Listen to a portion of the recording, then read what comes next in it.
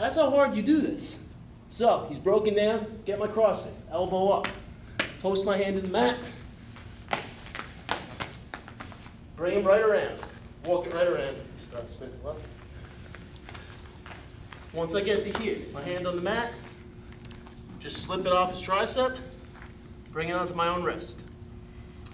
Once I get this far, I'm going to hop over in between his legs, take my knee, scoop his leg up. I'm going to spin around, spin around, spin around.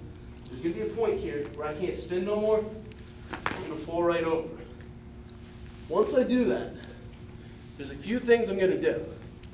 One, my forehead goes right into his temple.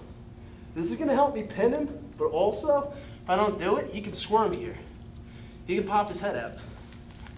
His head could just pop right out. So the second you get him to his back, forehead in the temple. He can't do that no more now. Second, bottom knee in the side.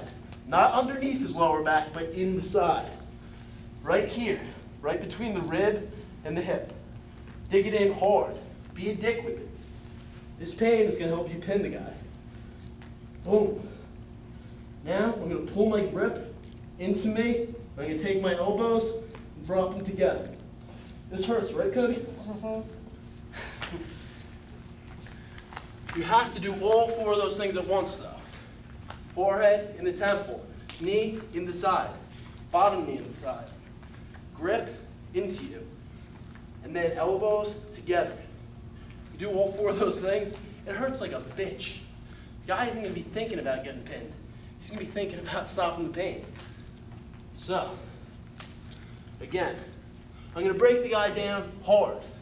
Up to my feet, get my cross face, raise my elbow, post behind his knee, run it up, drop my grip, lock it up, hop over, take my knee, scoop his leg up, start circling.